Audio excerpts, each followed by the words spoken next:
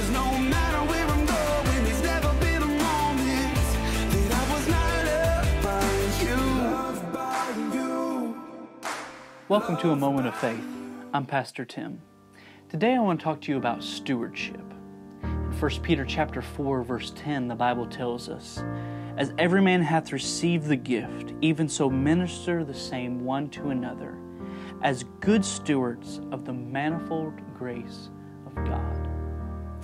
You know, stewardship is not something that is very common in our world today, but it is a very biblical idea. Stewardship means to give a job with trust. God has given every single one of us gifts, talents, ability, resources, so many different things, life. He's given us everything. And we are required to be good stewards of that which God has given us. God entrusts us with what He has given us, and He requires two things. One, we are to be obedient. And then two, we are to be faithful with that which God has given us. 1 Corinthians chapter 4, Paul tells us, "Moreover, it is required in stewards that a man be found faithful."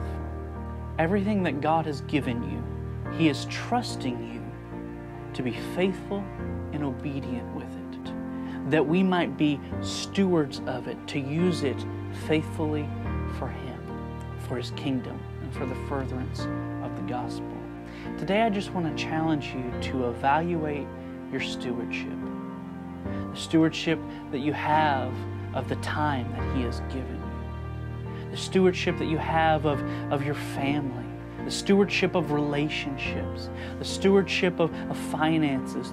The stewardship of your soul. To evaluate whether you're being faithful with what God has trusted you with. It's a powerful and sobering thought to think that God would trust us with the things that He has given to us.